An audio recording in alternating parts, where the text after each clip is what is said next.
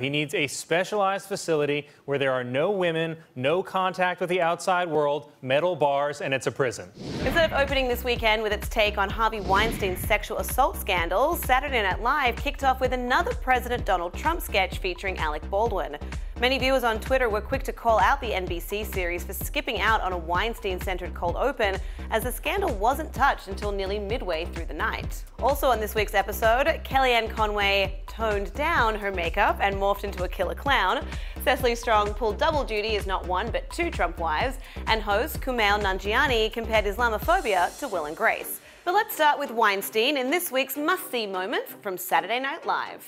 On Weekend Update, after Colin Jost suggested the disgraced producer should skip rehab and go directly to jail, co-anchor Michael Che explained why joking about Weinstein is a dicey situation. It's so hard to make jokes about sexual assault, but it's so easy to make jokes about a guy that looks like this. But Che did take issue with Weinstein's response to reporters, where he said, "We all make mistakes."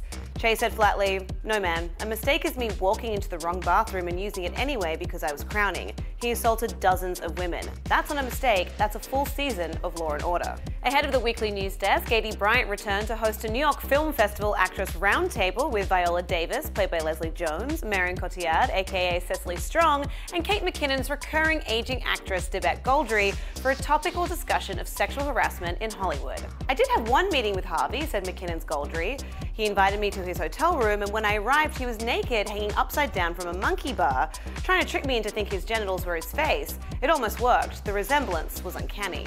Goldry also brought up a top-secret code she and other actresses used back in the day to warn each other about creeps. The code was, "He raped me." If any men were listening, they'd tune us right out. Easy peasy. Meanwhile, in one of the night's biggest highlights, demonic Pennywise the Clown from the horror movie It took the form of Trump advisor Kellyanne Conway, once again played by Kate McKinnon. She called out from the gutter to terrorize Alex Moffat's Anderson Cooper in hopes of landing a guest spot on his show.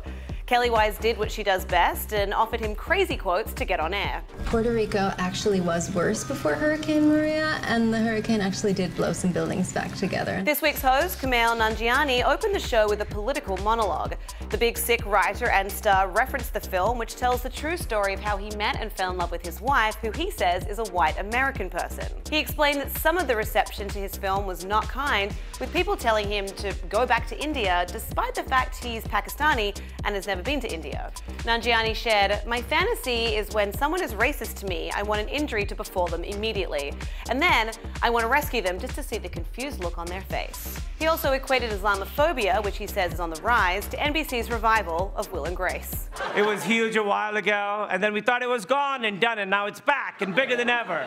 Thursdays on NBC. And finally, Cecily Strong played not only First Lady Melania Trump in a digital short where she forged a connection with Nanjiani's telemarketer, she also channeled First Lady Ivana Trump on Weekend Update. Ivana explained that she was the real First Lady instead of his current wife Melania because she was married to Donald Trump first. Reading a bit from her new book, she detailed what being married to the president was like. "He was never around. I had to do everything," she explained. "No, it's not bad. He's businessman, so he's doing business away from the family, so I raised them myself." Aren't you afraid you might be pushing some buttons with this book? Oh no! Look at my nails! I can't push buttons with these nails!